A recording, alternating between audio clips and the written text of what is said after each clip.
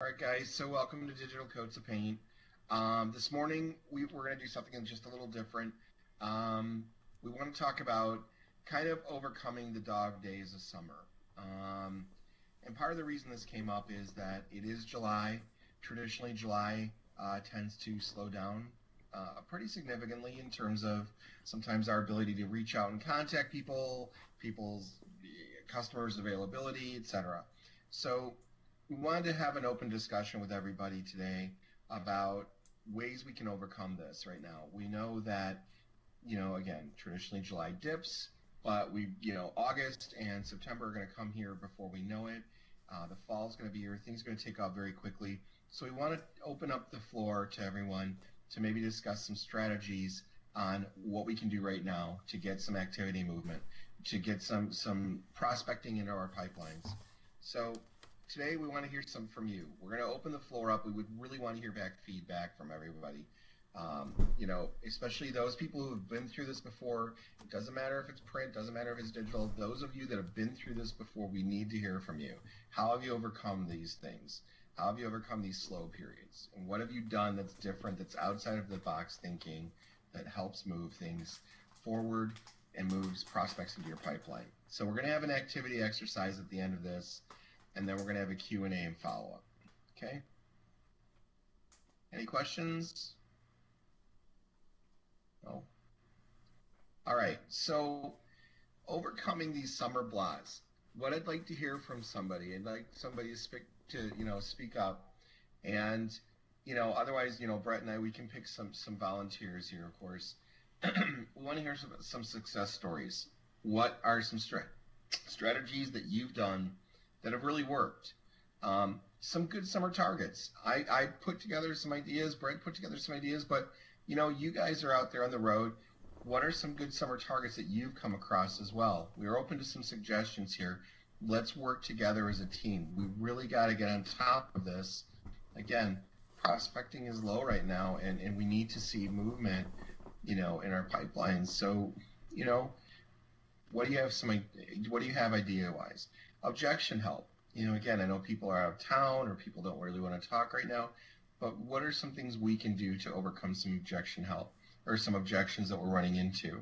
And then, again, advice on planning. We're really looking for some outside of the box thinking and some ways to overcome these next, several weeks when it is, or next few weeks when it is a little bit slow. So we'd like to open up the floor. I'd like people to volunteer and speak up here. What have you run into in the summer that has worked? And again, those of you that have been here for a while, you've been through this cycle before. What have you done that has helped you to overcome these summer blahs? I guess I've been here the longest, so I should say something. Is that you, Lisa? Thank you. Yes. Usually summer, I'm working on back to school. So it would be, hitting the schools, number one, for people to enroll. So the last minute people to get their, enrollment dates posted and all that fun stuff. But then back to school, like your, everything that you need, like laptops and mattresses for not just, grade school, but college too. So all that barbers and orthodontists and all that happy stuff. What I've been working on recently is working with the chambers, getting for the farmers markets that are going on now through the end of the summer. So getting those promoted. And August is usually a good month for end of summer sales, like season sales. So I'm usually seeing people now, or not usually, I am seeing people now for like, patio stuff, grills, appliances, even like bikes and all that outdoorsy stuff.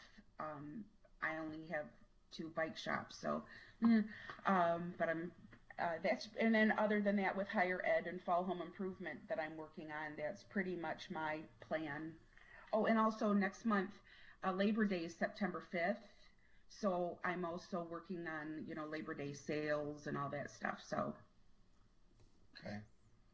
Have you found when you're reaching out to the schools, are you running into limited availability, or I mean, you're probably dealing maybe more with like the administrative office. I mean, what are you finding like might help when you're out calling to schools? Is there a time frame that that you found in the past that might be better? Is it, Well, you no, know? usually I reach out to them at at the end of the school year, just, hi, blah blah blah, that kind of fun stuff, and keep in touch, and then throughout the summer, and then but usually now the beginning of July and through the end of August, because they start, with their actual enrolled dates, their schedules and stuff in August. So you'll want to, make sure that you get in front of them and get them, proposals, print and digital, all that kind of fun stuff now, if you haven't already. Okay. All right. Well, thanks for sharing that, Lisa. Does anybody have any questions for Lisa?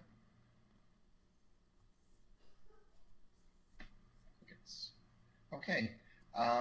Okay. Anybody else want to speak up here? I know, Lisa does have a few years under her belt with this company and with doing this. So I know we've got some others out there who have been in sales a while. What do you do to overcome these slow periods?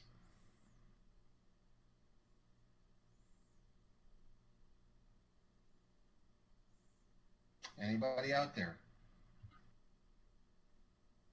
Hey, Jordan. I'll go. What's going on, Brett? Who said I'll go? I just wanted, Jordan, I just wanted you to talk about maybe education too, because you were in education as well as, others that are out there. Just wanted to see what you were doing in the summer for education and what your strategy has been around this time.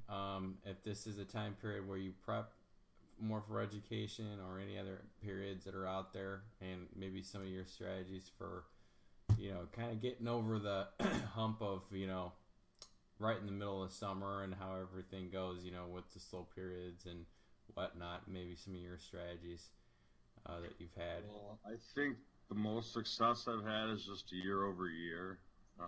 It helps if you have opportunities from last year. Maybe it was just like a one-time print ad or something. Maybe you got to them late and now you have a better understanding of like getting a meeting scheduled earlier on and doing a true needs assessment instead of like a last minute ad buy. And when you can get to a meeting and do a full needs, you really have a better opportunity to present a good solution instead of, just some local display and some print. Getting into a conversation where you can talk about product synergy and conversions, I think that's what's going to really build up your credibility, and it's going to get to a point where you're actually consulting and not selling. If that makes sense. I know that we talked about educational pathways a year ago, and I've been trying to just do it on a local level with the Bridge Alternative and Howell Public Schools, and trying to, really present what the deliverables are, what the benefits are, what the return on investment is. Without a question, the return on investment is there with school of choice right now. I know some schools have programs that don't get as much attention, or maybe don't realize that there could be an opportunity there for them. The alternative school is 5,700, I think, was that opportunity, which is a pretty good campaign. Talking about Facebook advertising and directing website traffic, and I think we touched a little bit on it 2 weeks ago when we pulled up the lead capture page. But yeah, I mean, those are just all ideas. I mean, getting the meeting is the most important thing. So like prospecting and getting the meeting. Sure. Are there any specific prospects that you go after when, and you, I know you wrote a comment here on slow periods. So July tends to be a bit slower month. People are either out of, on vacation, or people are just not available to talk. That's why we wanted to discuss this today and come up with some strategies. Are there any particular targets that you have gone after in the past, or even prospecting right now, to get those meetings set up or to get appointments? Are there any targets that you're finding might be more successful right now than others? Well, I think elder law attorneys might be a good one, just because of the fact that we do have a local newspaper and we are targeting local areas. And talking about product synergy, recently we had a pretty good meeting. I'm pretty sure we're going to get a contract signed next week for like $19K. We pulled an audit. We came back with a recommendation. I mean, attorneys have money. I mean, I would be prospecting kind of what was it Lisa that was saying, back to school. I mean, you have dental offices, you have orthodontists. I would start prospecting accounts that maybe are slowing down, that might have more time on their hands to put together a 360 marketing strategy. But you got to go where the money is. So, you know, Brett mentioned yesterday those evergreen kind of businesses where it's not seasonal. They're busy year round. Attorneys, dentists are like that, definitely. That definitely falls through. Janie wrote a message about plumbers, another good option right there. Plumbers are another one to go after. Those businesses that have year round, steady business going. Well, also any business that might have like an immediate need, and that's where like a plumber would come in handy. Because like I say, if they're not showing up at the top of the search results for areas that they want to target, PPC would be a good recommendation. With Facebook, I recommend that you have likability, or having relevant content, make it relevant to the audience that you choose to target, and then basically getting the idea out there for your products and services, so when they're ready to search for them, you show up at the top of Google, and then you have product synergy. And that's kind of like the idea that we had for this local elder law attorney, was because they want to focus on Northville and Novi. They're located in Brighton. They show up like towards the top of Google in Brighton, but they're not ranking in the surrounding areas. So like, let's get the idea out there for what they're about on Facebook, help them out with their social media channel, kind of paint them a better picture of how to manage social media. Get the idea out there, and then people are seeing the idea for what they have to offer, then they go to Google and search for it. They'll show up at the top of the search, and that's kind of the way we presented that. And it could be unique to any other business as well that has an immediate need. Hey, Jordan, it's Dean. Yeah. Don't be putting that elder care out in Novi and Northville. My elder care guy's there. Forget those two markets, will you? Yeah, well, how much is your elder law attorney spending on PPC? They're at $750 a month on PPC and $500 on retargeting, and the numbers are good. But we're in Novi, Northville right now. Well, we're about to triple that budget. We're like at 2,200 PPC. So. Well, then I'll say it again. So make sure you don't do it then. We went off an audit. The recommendation was to dominate that space. I'm kidding you, buddy. I'm kidding. That's another good thing when you're like going over deliverables and expectations, and you're going over the good, better, best. It's always good to start at the top. Janie taught me that a little bit, just because I would always try to find in the middle. But if you start at the top and you say that's the recommendation, and you say that you don't want to like do the minimum and get minimum results, you want to do what's the recommended amount of ad spend to get the best results for this campaign to get you to your return on investment. And just put the hammer down saying that's our recommendation. And, that ball's in their court, and you get the chance to, read them and see if they balk. And if they go for it, you're looking to have a good win. Yep. Excellent. Thanks, Jordan. Hey, Dean, I know that before Jordan spoke up, you were going to say some things too. Did you have anything that you want to throw in? I know you've been doing this for a while as well. And, again, we're looking for some experience in helping out some of the reps who may not have been doing this as long. Here's what I would do, and here's what I do. Everybody knows, and including every sales manager company everywhere, it's very difficult for salespeople to go 24/7, 365 days a year. I mean, in the summertime, it is the worst. For that, simply because of the weather and everything to do, and the clients really aren't that interested. But what I like to do is, number one, you have to get to your pipeline. You have to get to your goals. You're still a professional, and you still have to sell. And, I know this sounds pretty harsh, but, I mean, it's very true. You're still getting salaries. We're still on staff over at the company, and sometimes you just have to, you need to take a day or two or three and just kind of relax and half the day, but understand you have to go after it again, though. I mean, you have to keep going. This is the job of this. It's difficult in the summertime. Everybody knows that, but it's your job. And it's something that you can't just blow off. And, I always keep my goals in mind. I'm on my ASAT every day. I'm looking at it. Where can I improve this one? How can I go up here? I need 500 of this. I need 1,000 of this. And I motivate myself doing that because it is difficult. But what I would tell people, and again, just to reiterate, if you do have to, everybody can't go 24/7. So take a day or two, relax, breathe, do whatever you want to do, but refocus back on that. There's all kinds of stuff coming up in the fall that you can refocus on. And Jordan and everybody, Michelle, you guys were all saying the different things that you can focus on, and it really is. In Livingston, we have the People's Choice. I've already sent out the flyers for it. I've had 3 or 4 different meetings already, but I've been introducing digital to those people for the first time, along with the print publication that we have. But the point is I'm with everybody else on here. You do get into a summer blah, but down deep you just have to sit there, look back, and go, you know what, guys? This is our job. This is what you have to do. Suck it up and go do it. And like I said, take a day or two. But I mean, just do it. I mean, take your day off, breathe a little bit, relax, and then get back into it. But pull your goals up all the time. Try to attain the goals constantly.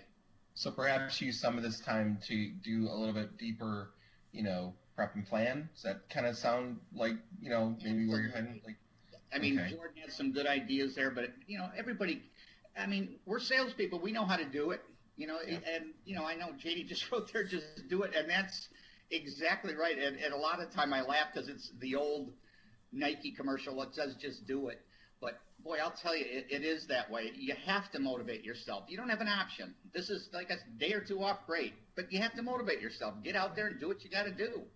Find the different things. There's all kinds of stuff coming up for fall. But on the other hand, understand, relax a little bit. Kick back, but then get yourself regenerated and get out there and do your job. Thanks, team. Steve, I didn't realize that I think you had spoken up before, so if you wanted to add something, please do. It's hard to tell sometimes with the voices. So. Yeah, it's not a problem. I was just going to say that I was looking for ways to get some revenue into Q3 and found the football page from last year.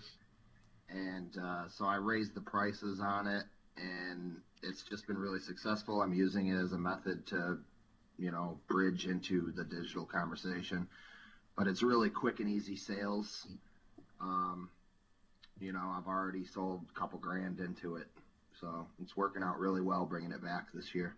Excellent. So maybe doing some research on that, those past accounts, even going back maybe 2 years. Someone who ran 2 years ago perhaps and hasn't run in a little while that you can revisit, but that's excellent, man. Okay, Scott, can I go? Yes, please. I think that's Janie, right? It is. This is probably the number one thing I'm the most passionate about. And quite frankly, I have so many bags of tricks. I can help anybody that is stalled, or if you truly are in a rut. Q3 traditionally for our industry is the tougher time. And Scott outlined it earlier, so I'm not going to go back into it. But the benefit of it, if you look at, if you are diligent and stay at it, you're going to find business owners just around the holidays. Business owners are manning shop because their employees are going on vacation. They sometimes, depending on the industry, they're more present. So it's just about smart prospecting. And I'm always a big believer that you have got to spend some phone time and some field time, and it has to be a very healthy balance. You can get on the phone and you can bust out, 20, 30, 40, 50 calls, however much time you've allotted, you're going to get some calls. And by just simply doing that and having a strategy, poking holes, seasonal, whatever your, discussion is going to be, and your lyrics are going to be on the phone, you're going to snatch some appointments. But the goal is, and I think we're talking about brand new business opportunities. I loved what Jordan said. I love what everybody said, but going back and resurfacing, cultivating some things that you already have a relationship with, and you have that warm opportunity. They know you, perhaps, whatever it might be. But you just kind of got to take a minute, set aside time for this. And that's why, I feel that we need to build that into your days more often, blocking out time to prospect in the field, blocking out time for you guys to do call outs, maybe right after our calls on Thursday should be just mandatory hour call out, to set up your week. So you're walking in and walking out of your weeks just so solid. So, when Scott gets to the page with the segments that he and Brett discussed, they're spot on. And we can come up with a lot more. And you just do segment targeting. I tried to make fun things happen. If I was in a rut, taking candy bars, I would, sweeten the deal and I have a whole page of lyrics, goofy things that you can do. If you're going to go see contractors, go pick up a $3 pack of water from Costco and go deliver, ice cold, and then a, $4 cooler and deliver ice cold water to a contractor that is out in the field, that said you could meet him out in the field. There's just so many different ideas that you can take as an approach. You just have to find a need for that client and paint the picture of how you can build that solution for them. So, it's not rocket science. I'm not telling you guys anything new. You all know this, but just back to kind of circling back to Dean too, you just got to do it, and you got to go after it, and you got to say there's hundreds and hundreds of thousands of businesses in Southeast Michigan here that aren't taking a break for summer. They have mouths to feed, they have employees to feed. So someone's there making the decision. You just got to go find it. And there are verticals better than others. Like landscape right now, pretty tough time to call them. Plumbers never are. The only time they're heavy season typically is if they, like the spring, if there's water breaks, if there's flooding, if, all those kind of things. So be diligent, guys. Be diligent and be passionate. I'm seeing them. I'm a little nervous, and that's why I sent out that email. I don't feel the activity is where it needs to be, and our, servicing, our pacing on Salesforce is not where it needs to be. So we just need to kick it into high gear, and everybody needs to ask for help. Grace and Kelly and Brett and Scott, we're all here to help, but it's time. So, I hope, I challenge, Scott's got a challenge for you too, but my challenge is after this call, if you do not have appointment, you get on that phone for an hour and you shut everything else off and you go at it and you set a goal for yourself, whether it's, 4 appointments, depending on who you're calling, if they're warmer leads, if they're cooler leads, but set a goal for yourself and go put it to the side and figure out what your closing ratio is on this day of setting appointments. Okay, so that's it. That's my 2 cents. I'll get off the bandstand now. Go get it. Hey Janie, it's Dean. Just about 2 seconds and I'm off too. But what I would suggest right now for everybody that might be a really good idea is everybody go through a pipeline or go through their pipeline, whether a current customer's running or not, and introduce something brand new like video. If everybody took and did either a call out or contacting your clients and talk about nothing but video with them. Number one, it gives you something. It'll change your attitude and your mindset a little bit about, wow, let's focus on this. This is where it's an exciting thing to talk about, and it could pique interest from the client. And not only that, but obviously we want to get into a lot more video presentations and advertising anyway. But it might be something that each individual rep can look at, go over the video with Scott or with Brett, make sure you got a little bit of understanding of how to do it, and only attack video, period. Just attack a certain aspect of one of our products and really start the conversation with this person, only go there with them. And then it can open up into everything else. But it's something that's brand new that everywhere needs to be. It'll fire you up as a sales rep to also get a little bit of enthusiasm, because video is where it's at right now. But it might be something where we can really move a lot of the digital sales we're having today into much more video, because it is so prominent. And it might help to do that. It reinvigorates salespeople to do that. But only focus on that. Just here, have we talked video that? Mr. Customer, give me 2 seconds. I got to come over here and talk to you about video. You haven't done it yet. The whole world's there. We need to get you there. And it's just all of a sudden your enthusiasm starts going up a little bit more, but it's something brand new that you can offer people. And it'll also invigorate yourself. But that's my 2 cents. I'll shut up. No, don't shut up. It's fine. That's good advice. And it's, again, I think you're right, Dean. I think it's just finding some passion in something. And when you can share that conviction with the client, it really is infectious. So thank you. Well, I'm going to move to the next slide, which is just the activity, guys. And again, I know you're out there already doing some of this stuff, but what I'd like you to do is, as I mentioned earlier, it's like thinking outside the box. Dean, you mentioned it right. When you have a little bit of slow time, this is your time to dig a little deeper, to think a little broader, and to kind of plan a little bit further ahead. Fall's going to be here before we know it, and that's just rush, rush, rush. We know that. So right now, this is that time to kind of think a little broader. So what our activity I'd like to be is I'd like you to consider 3 brand new customers. And by brand new, I mean think outside of the box you're currently in.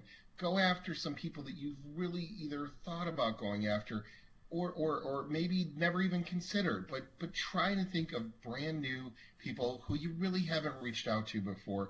And I know in your territories you guys scour that area, but I'm asking you to try and think a little different, a little broader here. Just take a little time here and just go a little deeper.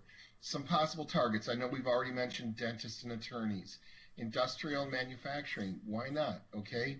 Furniture stores. Right now, patio furniture and things like that are selling, but they're also, a good target because they can be evergreen. Banking, financial.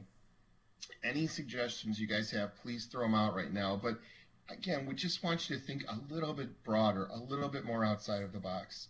It doesn't matter. You might be passing a party store that every day that you don't even know they actually carry like a huge selection of wines or something special, or just maybe just pop in and talk to somebody for a business you really don't know a lot about. So do a little bit of prep and plan and find out about them.